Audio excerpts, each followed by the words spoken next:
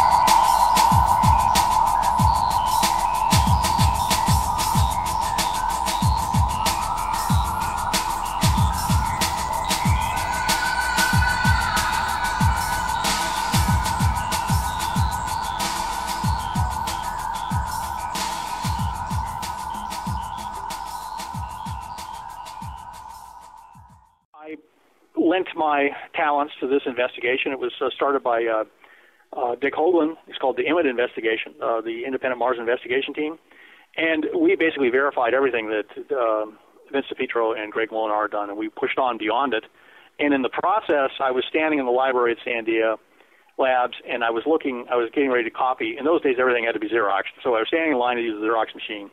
And the guy was standing next to me, and we were just chatting. And I mentioned that the Mars atmosphere had very unusual isotopes of xenon. And he said, "What?" he said. I showed him in the scientific journal that I was copying, and he stared at it for a long time. And he'd been actually, he looked like at the end of the day, he was a very happy individual. And suddenly his smile vanished. And he handed it back to me and said, looked at me straight in the eye and said, "Somebody nuked them." Somehow he had looked at that data and seen weapon signature. And then he suddenly kind of clammed up, and he said, "Excuse me," and he left the line for the Xerox machine and walked out of the library. And I recognized that, every once in a while, if you if you said something inadvertently classified at Sandia Labs in an unclassified area like the library, then you basically just excused yourself and walked away. And that's what he did. And I did not understand at the time why he could interpret the data from Mars that way. But it basically took me a long, long time and a lot of research, all open literature, of course, to find out what it was that caused him to have that reaction. And finally, basically, Mars shows evidence of having an enormous amount of uranium and thorium fission. And these are trace isotopes in the atmosphere. You do the forensics on the Martian atmosphere, and it says, oh, some big nuclear event happened here. So at first, I thought perhaps it was a natural nuclear reactor. On Earth, we actually had natural nuclear reactors in the uranium deposits, and they ran like an ordinary nuclear reactor. They would use water to slow down the neutrons, and then they would become reactive, and then they would overheat, drive all the water out, the reaction would shut down. And this went on for millions of years down in Africa, and they found 20 spots where this happened in these big uranium deposits. So that was my first thought, and I actually almost believed it. But as I went to scientific conferences and presented this hypothesis, and it was well received. And then, but as I got feedback from people, they said, "Oh, the Xenon isn't right." And then I did some more research, and I found out no, the pattern of xenon isotopes is like a fingerprint in the Martian atmosphere is weapon signature. It means it was a fast neutron event. A normal nuclear reactor runs with slow neutrons because they're more reactive. But when you have pure uranium or plutonium, you have fast neutrons, and that's what makes the explosion. And it leaves a telltale pattern. It leaves a fingerprint, basically, of what kind of reaction occurred. And Mars atmosphere bears the results of a massive fast neutron event, which has to have been a weapon. There is no natural process that can create this. The only process known that creates this pattern is a fission-boosted hydrogen bomb. Wow. By the way, hydrogen bombs, they're triggered by an atomic bomb. A small atomic bomb triggers them as sort of like the blasting cap to set off a hydrogen reaction. Hydrogen reaction sets off, releases very fast neutrons. What they do then is they put a casing of ordinary uranium, just uranium ore, around the hydrogen bomb, and the fast neutrons then split all the uranium atoms in the ordinary uranium. The neutrons are so powerful, they split ordinary uranium atoms, and uranium-238.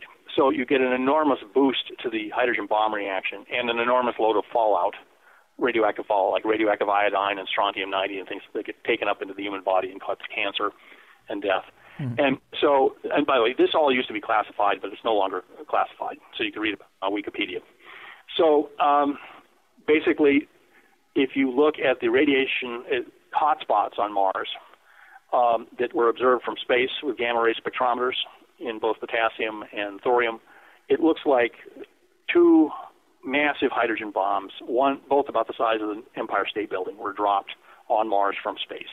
They left no craters. The reason they left no craters is they were airbursts. Both Hiroshima and Nagasaki were airbursts, and they didn't do it for humanitarian reasons. They wanted the blast to go off in the air because it creates more powerful air shock waves. In other words, if you make a big crater, the energy is going into the ground. They didn't want that. They wanted to blow apart the city. And so whoever did this on Mars wanted the same thing. So we have two radioactive hotspots. We've now found that they're covered with glass called trinitite. The spectral pattern matches trinitite, which is a atomic melt glass made in desert areas when they set off an atomic bomb in midair. And they're slightly radioactive still after millions of years. And they left no crater, meaning they went off in midair. Right. And if you look, then if you can read a map, you look just downwind where the shock wave and the load of fallout would have been most intense. There is Cydonia Mensa, where the there's in the Cydonian, the Petro-Molinar pyramid are found right next to each other. And the other explosion site, if you go downwind of that, it's a place called Galaxis Chaos, which is not as well known, but it is also called Utopia, and it's where two carved faces are found, along with the ruins of the city. So two centers of civilization on Mars are directly correlated in location to these two explosions.